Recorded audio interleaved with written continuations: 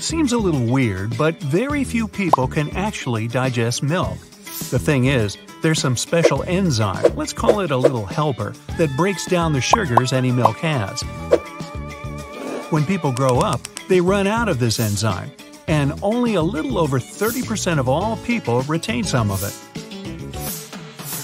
Our brain can store only 7 bits in its short-term memory. Don't even try to compare your brain with a phone capacity, not even the one you had back in 2005. A mere byte is 8 bits. That's why you can't even learn a phone number by heart. Our short-term memory functions just like a chalkboard. You can get some info, but sooner or later you run out of space. To check your working memory capacity, try this test. Ask a friend to write a list of 10 words and read it to you. Most people recall 7 or fewer items from the list. Working memory is an essential thing that we need to perform almost any everyday activity, including basic conversations, navigating in the city, and even trying to copy the moves from a workout video. If you wear a hat, it actually warms your hands and even feet. With a hat, the heat is basically trapped inside, and it circulates all over your body, including toes. Finally, good news! Fingernails grow faster than toenails. So you can officially cut the toenails a bit less often. I don't really like to bend to take care of those claws on my feet. If you're sleeping, it doesn't mean that your whole body rests. In fact, sometimes your brain has to work even harder when you're asleep.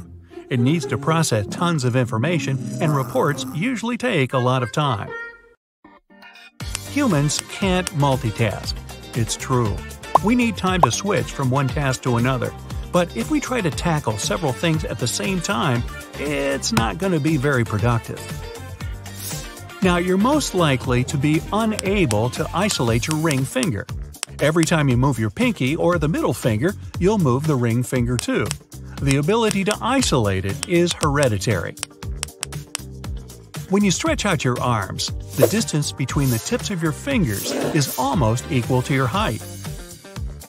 Now, it's not true that people can't touch the nose with their tongue. This superpower is called the Gorlin sign, and about 10% worldwide can perform it. Try this one.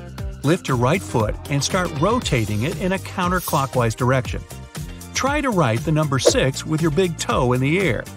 Now, check the direction your foot's moving. It's moving in the opposite direction because to write the number 6, you need to make a counterclockwise movement. People with double-jointed thumbs can bend them backwards. Looks super unusual, and very few people can do that. Still, it's totally okay. It doesn't hurt to bend a thumb this way either. Hey, next time you're talking to a friend, try to breathe in through your nose. Don't pause to inhale, try to do it in the middle of a sentence while speaking. That can be rather tough. Only about 1% can do that, and they're usually musicians. Our brain is actually pretty large, almost as large as a pillowcase. It's squeezed into a relatively small head just because it's very wrinkly. If you could spread it out, you'd see how brainy you really are. We're made of teeny tiny cells. To see just how small those cells are, imagine that 10,000 of them could fit easily on the head of a pin. You could literally glow at night. Many fish, algae, and fungi are bioluminescent, and so are you. Turns out that human beings can emit light. Nope, your friends aren't going to ever see that without special tools, so you can't really brag. It actually takes a bit longer to start a new habit. It's not 100% true that 18 or 21 days are enough as many people think. The process of getting a new habit can take up to 254 days. But on average, it takes around 66 days for a new habit to become automatic. If you want to become a tiny bit happier, try spending some money on others. People are social creatures, and we used to need others' help to survive. Our brain developed a reward system. When we do something positive for others, we get oxytocin, one of the happiness hormones. Now, when you're asleep, you won't smell anything nasty. The thing is that your sense of smell deactivates at night. If there's some really terrible smell in your bedroom, you won't even be bothered. It's been believed for a long time that a person could distinguish more than 10,000 smells. A recent research showed that people were able to distinguish more than 1 trillion smells. We also remember them better than anything else, and smells can even evoke some distant memories. Tomatoes have more genes than humans. This shouldn't concern you though, because it's not the number of genes that matters, but the complexities of their connections. Fingernails don't only help us catch random tiny objects and peel the stickers off. If you didn't have a rigid structure against which to press, you wouldn't be able to judge how firmly to hold anything. Now your toes are the humble helpers that carry about 40% of your weight. If you've ever heard that humans don't really need their toes, don't believe it. They're also the main pushers when you walk. We've got 2 really fast muscles. They control the eyelid closing. In fact, they're the fastest muscles in our body. Eyes are fragile and need protection. That's why, when the reflex is triggered, these muscles shut the eyes within about 100 milliseconds. That's not more than 0.1 second. If you find hairs in the bath after having a shower, it doesn't mean you're going bald. This is normal, because an average person sheds 40 to 150 hairs per day. Baldness becomes noticeable after you've lost more than 50,000 hairs. We recognize only purple-blue, green-yellow, and yellow-red colors. Everything else is a combination of these 3. It's impossible to calculate how many of these combinations the human eye sees, because every single person has slight vision differences. But it's about 1 million combinations on average. All the hair you see on your head is only about 10 to 15% of all the hair you've got. This hair is in its resting phase, and it either doesn't grow or sheds. 80 to 90% are actually growing at any given time. Retinal scanning is more reliable than fingerprint scanning. The fingers have about 40 unique characteristics, and the eye has 256. We feel about 80% of the taste of any food, thanks to the nose and its ability to recognize odors. If you hold your nose while eating, you will taste almost nothing. You might have a chocolate bar or smoked fish in your mouth, there will be no difference for you. Your nose doesn't just help you breathe and catch odors, it filters the air for sensitive throats and lungs. If we inhale dry air, the nose moistens it, cools it, and heats it if it's necessary. Also, the nose cleans the air from dirt. Hey, where do you think boogers come from? The human eye has some resemblance with a car engine. They both need various liquids to work properly. An engine needs oil lubrication, and an eye needs tears. In order to work well, the tears should be thoroughly distributed all over the eye. That's why we blink up to 20,000 times a day. So, an eyelid is a bit like a windshield washer. We can accidentally digest small objects, such as plastic items, glass, coins, and many other small objects. They'll make their way through the digestive tract within 48 hours. See you later! We can digest plastic in case of emergency and in tiny quantities, but the human digestive system can't really bear grass. Grazing animals have special teeth and several stomach sections to process raw leaves and grass. Well, we have none of that equipment. That's why we have cows. Ever wondered why you feel so sleepy after lunch? Well, that's because your circadian rhythms, which have 24-hour cycles, demand you have a nap after 7 hours of being awake, and food just adds to this effect. When you crave a snack, it's your brain sending you a signal that you're lacking some vitamins or minerals. You probably don't want candy as bad as you think you do, so just have a couple of nuts instead. No, not me. You may have this rare body feature already and not know about it, since sometimes even an X-ray can't spot it. Most of us have 12 pairs of rib bones, which means we were born with 24 ribs. There are some folks, though, that actually have 25 ribs. Only 1 in 200 people have this rare extra feature, and it's called a cervical rib. It generally appears above the first rib, right at the base of the neck and above the collarbone. It's nothing to worry about though. Most of the time, they're unnoticeable, and if ever painful, they can be safely removed. Do you know how huskies can sometimes have their eyes in different colors? Some people come equipped with this rare feature too. The medical term for it is heterochromia. The name comes from the ancient Greek word heteros, which translates to different, and chroma, which means color. People with this condition can either have complete, central, or partial heterochromia. The complete type means that the person has two completely different colored eyes, say one brown and one green. Two different colors in the same eye are what specialists call central heterochromia. A person with a partial heterochromia has just a portion of their eye of a different color. You can either be born with this condition or get it, say after an injury. Still, it's extremely rare. Less than 200,000 people are diagnosed with it in the US. Either way, let's face it, it does look pretty cool. Speaking of eye color, want to try guessing what the rarest one is? I'll spare you the Google search. It's gray. Blue eyes may have been your first thought, and they are indeed already pretty rare. Only around 8 to 17% of the world's population have this eye color. When it comes to gray eyes, though, they're even more special. Less than 1% of people have them. This rare body feature is caused by a lower level of melanin in the eye's layers. If you're interested in meeting someone with gray eyes, your best chance is in Eastern and Northern Europe. Even rarer eye colors are red or violet, but these can sometimes be the result of different health conditions. There are people out there who have the superpower of seeing 100 million different colors without the help of any fancy gadgets.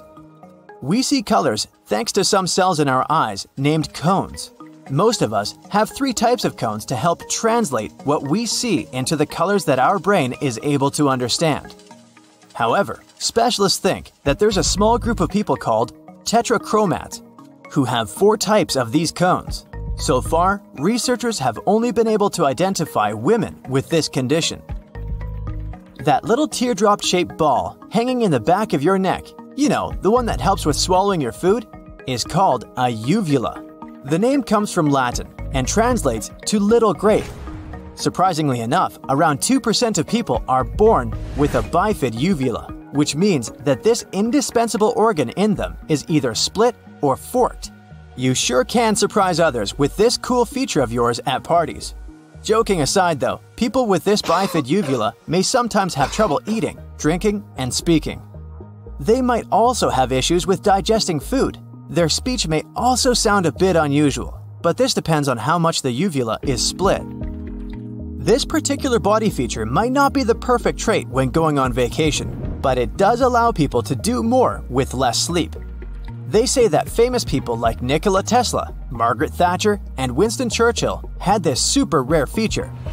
This gene, called the DEC2 gene, helps with regulating our circadian rhythms. Those are the natural biological clocks that let us know when we should be sleeping or eating by making us sleepy or hungry. A person with this rare mutation can basically go through a normal sleep cycle in less time. They can feel rested even if they slept for only 4 to 5 hours. That's one superpower I definitely want to have. How about a gene mutation that gives you superhero-like bones? They're basically unbreakable. It also makes your skin less prone to aging. Yep, looks like with this feature, you can walk away from accidents unharmed and even withstand the flow of time. Some other people out there come with a very attractive feature, but it can go unnoticed, at least at first glance. They have a little something called distichiasis, which basically means an extra row of eyelashes. Just in case you're wondering about the medical aspects too, it results from a genetic mutation of a certain gene. As beautiful as it may sound, people with that extra eyelash layer can experience some pretty unpleasant sensations in their eyes, and, in some cases, even have problems with their vision. If spun glass hair doesn't ring a bell, know that it is, in fact, a condition you might have. I know it's pretty self-explanatory, but just FYI, it causes frizzy and dry hair. It's basically so unmanageable that you literally can't comb it. It also tends to grow out from the scalp in all directions. As for coloring, it comes in either bright blonde or silver. Most of us have hair strands that are cylindrical. People with this condition have triangular or heart-shaped strands, or even flat altogether. It's extremely rare, with only 100 confirmed cases, but it does become more manageable with age. Most of us humans have evolved to have some specific traits depending on the area of the globe that we live in. But there is a group of people, specifically those that live in higher altitudes, that developed some pretty cool traits. Let me explain. High-altitude environments come with less oxygen. Not only do these people survive in these locations, but they've adapted to actually thrive out there. For example, those living in the Andes Mountains of South America have red blood cells that can carry much more oxygen. It makes their overall circulatory system a lot more efficient. People living in similar conditions in other parts of the world have also adapted in their own way. They're able to take more breaths so that they can properly supply their bodies with oxygen. This one is very important when it comes to looks, but means little in terms of a person's overall health. I'm talking about pugebaldism. Those who have it lack melanocytes, those cells that produce hair pigment in some parts of their hair. It's most common above the forehead, in front of their hairline, but it can also appear on the eyebrows or eyelashes. Folks who have it are born with this condition and carry it throughout their entire lifetime. If you really want to get rid of it, there's always hair dye available, but I personally think it looks super cool. We all know cilantro really isn't everyone's cup of tea. I don't know about you, but it tastes like soap to me. It turns out it's not actually a preference, but rather a gene that causes the plant to have this vile taste instead. A study performed on a group of about 30,000 people revealed that you can find a particular gene variant in people who say that cilantro tastes soapy. This gene has more to do with the odor of the plant than the taste itself. If you're one of those people but really want to give cilantro a chance, either way, there's a small trick you can try. Or ask the people that cook the meals in your household. You can always crush the herb before using it in dishes. Why does that help? Well, because with crushing, the chemicals that are responsible for the soapy taste are broken down and are less likely to taste unpleasant. Wake up one morning, and while you're brushing your teeth, you notice a lump on the inside of your mouth, under your tongue. Immediately, you're concerned. You've never noticed this before? But not to worry. It's just torus mandibularis, a simple bony growth on the mandible of your mouth. If you have this extra bit of bone, you are part of the 40% of people with this anomaly. Although it can be more common depending on where you're from. For example, in the USA, this only occurs in 10% of the population. Bones are significant pieces within our bodies. We have 206 of them altogether.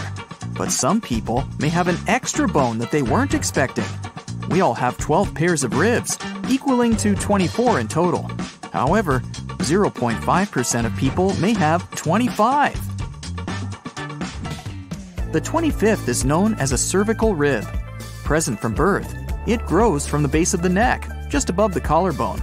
It can be on either side, as a fully formed rib, or just a thin strand of tissue fibers.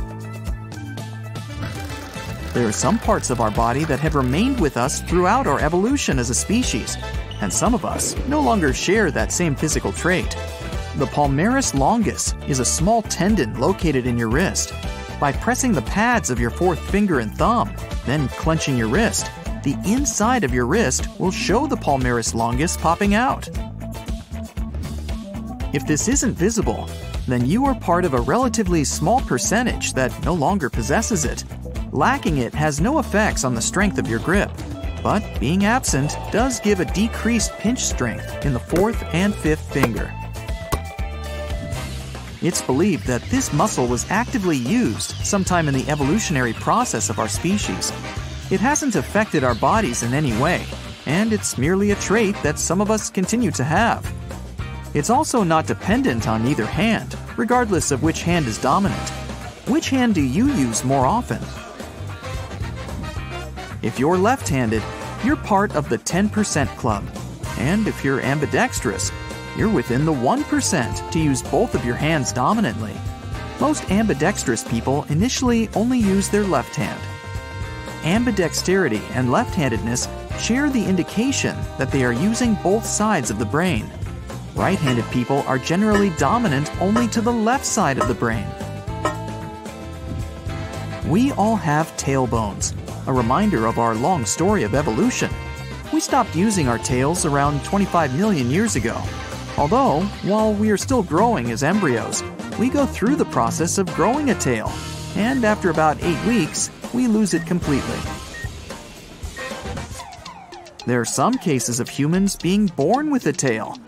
There are about 25 confirmed cases known to scientists. Those born with tails, though, won't have any real benefit, other than what the tailbone does for balance anyway. The tails have no function other than physically being there, as they have no bones. The tails only consist of nerves, vessels, and muscles. Do you find that you are a picky eater? Do you think that coriander tastes like soap? Or you can't stand pineapple on pizza? This may be due to what kind of taster you are. Up to 30% of people are considered super tasters and will experience different levels of enjoyment or disappointment from their foods. Food that is bitter to the super taster will likely be sweet to average tasters, who make up 40% of people. There are also 30% of people who are non-tasters and won't find anything too exciting. Do you have the ability to identify musical notes? About 1 in 10,000 people can flawlessly distinguish perfect pitch naturally. Although this doesn't necessarily mean that they will be the next big pop star. They're just able to easily identify a specific musical note upon listening to it. Our eye colors are so diverse. The difference in light exposure to eyes throughout the world determines how much melanin is produced, which helps create many different shades of color. Since migration has become more common over the past 100 years, the variations of shades of color are numerous. Your genes, of course, also playing a huge part. We could list hundreds of different shades of eye color to show how many variations there are, but we'll limit the distinct categories down to 6 main color groups to keep this brief. The vast majority of people have brown eyes. About 79% of the world's population share this eye color. Once, all humans only had the brown pigmentation, until around 6,000 to 10,000 years ago, when humans migrated to Northern Europe. A mutation occurred, helping the eyes to adapt to the change of light. Blue eyes became the most common of the mutated coloration, and all of them today can be traced back to one ancestor from Europe. Today, blue eyes make up around 10% of the human population. Amber and hazel eyes each take up 5% respectively. Gray eyes are up to 3%, and the rarest of eye colors are green ones, consisting of only 2%. Rarer still is heterochromia iridum, where both eyes are of different colors. It's inherited and also affected by other genetic factors. Only 1% of the human population have this incredibly rare attribute. Although blue eyes have become more common, they're only more prominent within areas where people contribute similar variants of genes, since blue eyes are a recessive trait, just like red hair, which only occurs within up to 2% of the population. If you have red hair and blue eyes, you will be part of the smallest percentile for hair and eye variety that makes up only 0.17% of the human population.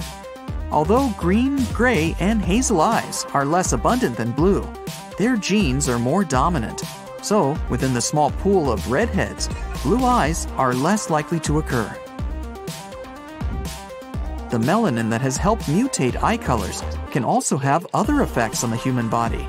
A genetic mutation that affects the melanin occurs in 0.005% of people in the USA, creating albinism. The occurrence differs in many ways throughout the world, the same as the effects with eyes. In albinism, The pigment production is altered to distribute major cells that affect the coloring of the skin, the hair, and the eyes. Most people with albinism will have snow-white skin, snow-white hair, and their eyes are a pale blue-pinkish color, the pupil itself being red.